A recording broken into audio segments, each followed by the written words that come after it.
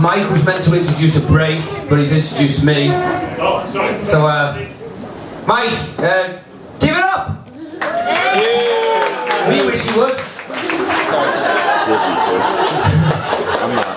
No, it's too late now. It started. It's like interrupted sex. It's never going to be the same afterwards, you know. But before I even start tonight, I just want to take this opportunity to congratulate my two friends. They know who they are. On the birth of their new baby son.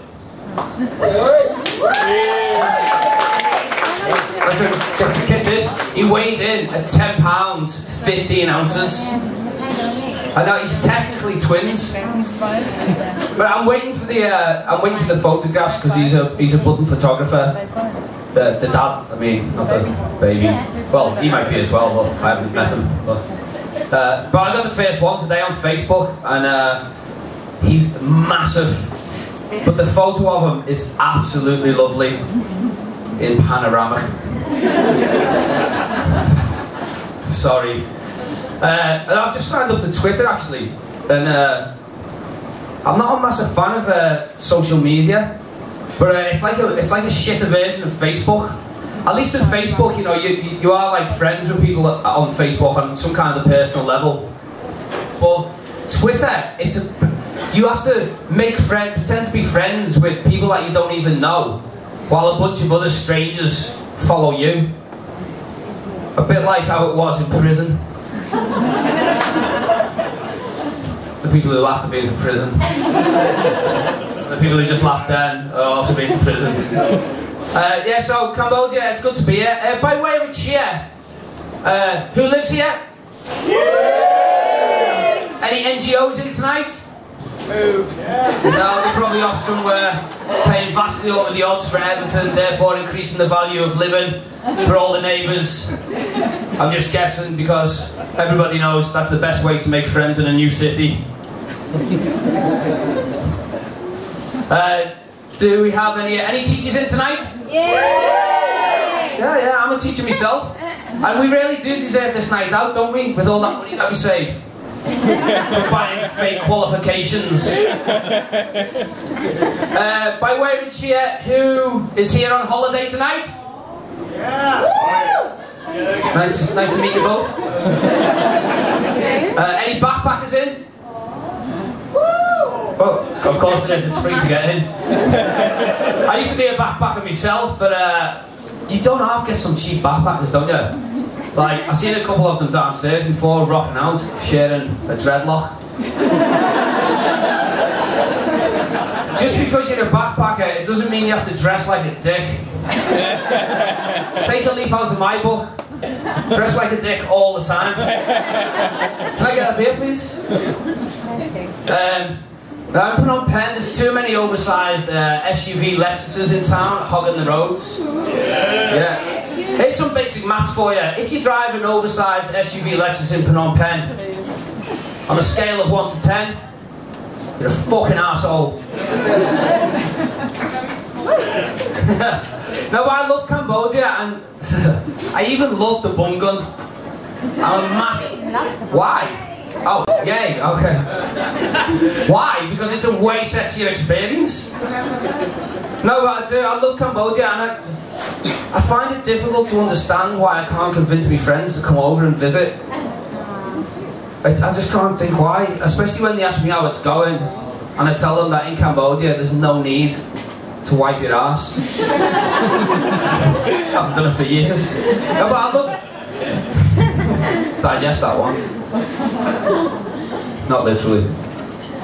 But I love Asia in general, and South Korea have just announced that they're going to build the world's first invisible skyscraper. Honestly, it's true, it was on the internet. No, but it's true, it's covered in LEDs and it's covered in cameras, and it displays what's on the opposite side of the skyscraper, on the side that you can see, so it completely blends in with the landscape. And I thought that was, from an ecological point of view, I thought that was a brilliant idea. Until I read that the construction site is right next to Incheon International Airport. Do you reckon they should have maybe informed the Korean Aviation Authority? Or, fuck it, they'll find out eventually. But what I want to know is, how did they know it's the world's first? We could be surrounded by fucking invisible skyscrapers and we just don't know it. I'm sure I'll bump into a few of them when I'm drunk, or that's the excuse you use anyway. I was at a party the other night, the other week. Sounds like I was just going to make something up then. I am. But I was at a party the other week at Meta House. If you don't know Meta House, it's a German cultural centre. It's amazing. It hires out creative space. And they've got like a gallery, and they've got like a performance area. It's great, you should get yourself down there. But at this particular party, they were selling nitrous oxide. Which, if you don't know, it's laughing gas. Which, for a German cultural centre, I thought it was a very, very efficient way to enforce fun.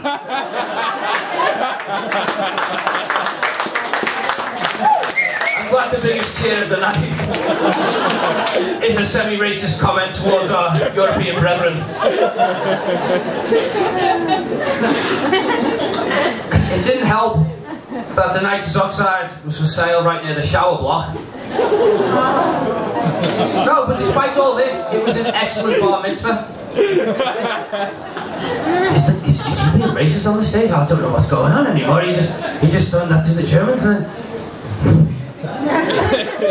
So I'll just change the tone. I agree when people say that dogs' penises look like open lipsticks.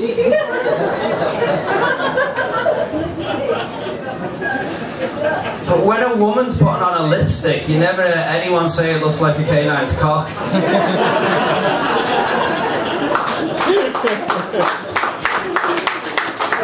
Well, I've never worn lipstick in my life.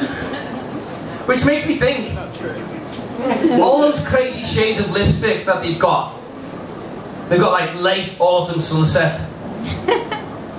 You wear that, don't you? Burnt cherry cinnamon. They've overlooked the ultimate name for a lipstick shade. Dr. Pink.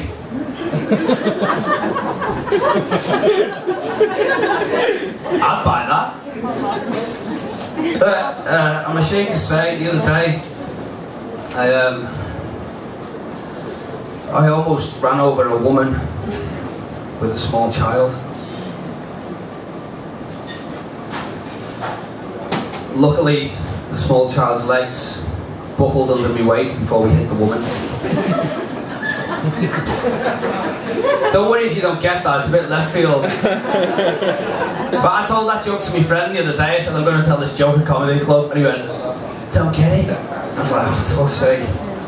I said, so, in the joke, I'm about to hit a woman with a small child, right? Okay, yeah.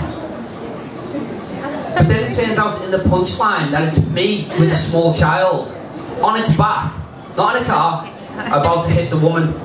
Understand? Oh yeah, I get it now, yeah. Was everyone okay?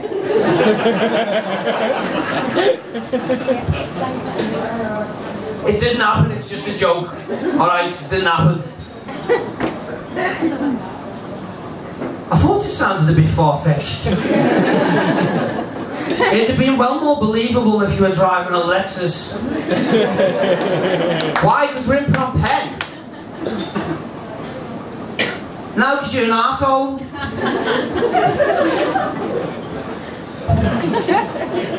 If you think that being on TV makes you look fat, stop getting in the shot. You look fat off TV as well.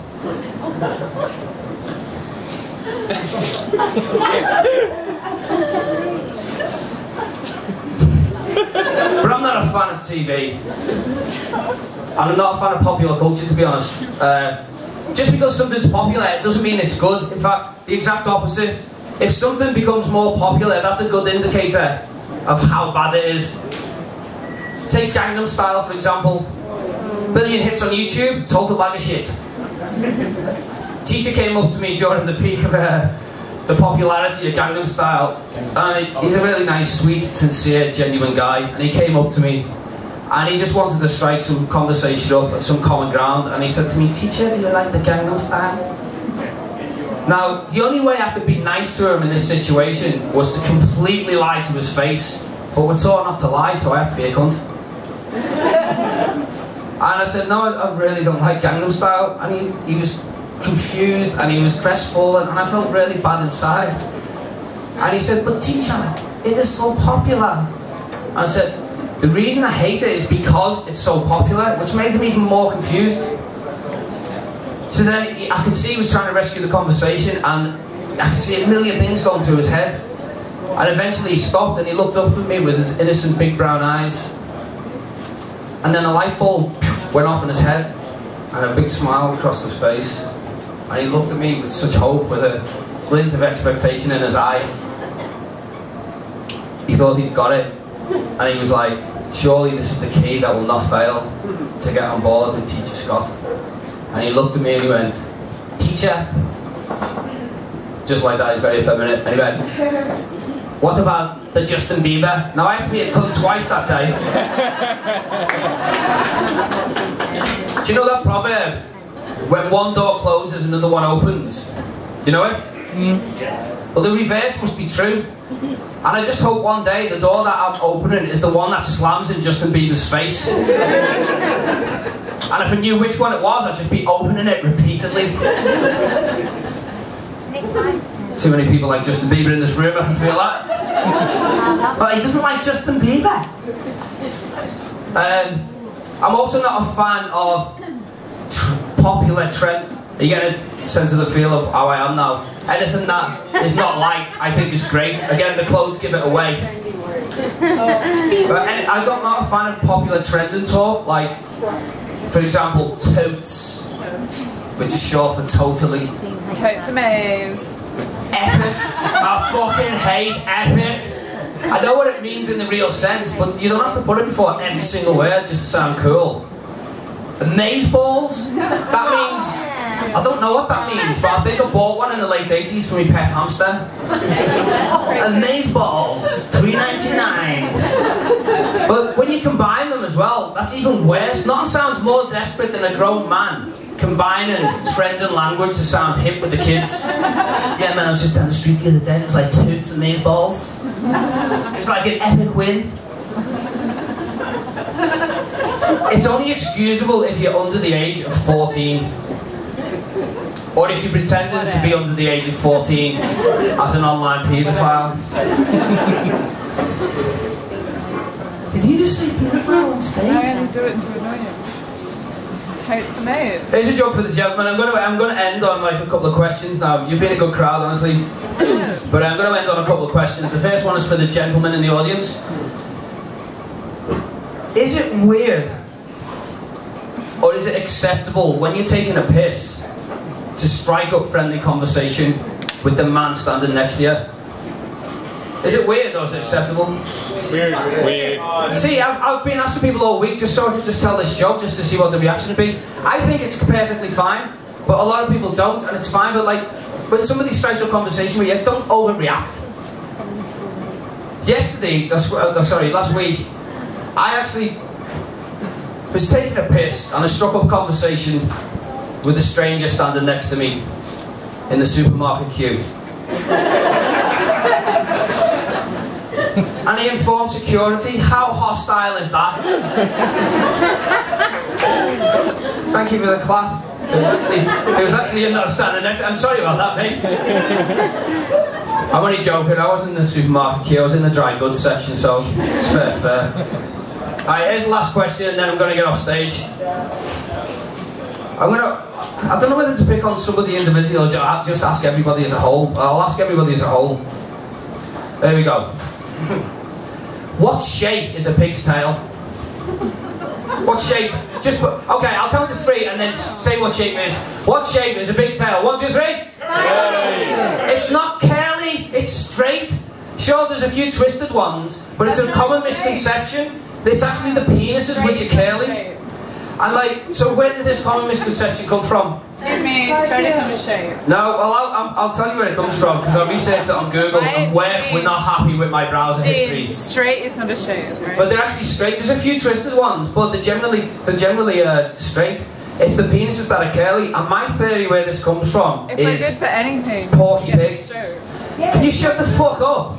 I think it's straight, it's curly, just shut the fuck up. Straight's not a shape. You're still not shutting the fuck up. Right, so anyway, so this is my theory, it's Porky Pig. Warner Brothers made this common misconception, and before then it was widely known that pigtails were straight and not curly. It was the penises that are corkscrew shaped. If you don't believe me, Google it, or next time you see a pig, have a look. Take a feel. So anyway, I can only hazard a guess at what happened in the animation studios of Warner Brothers that day.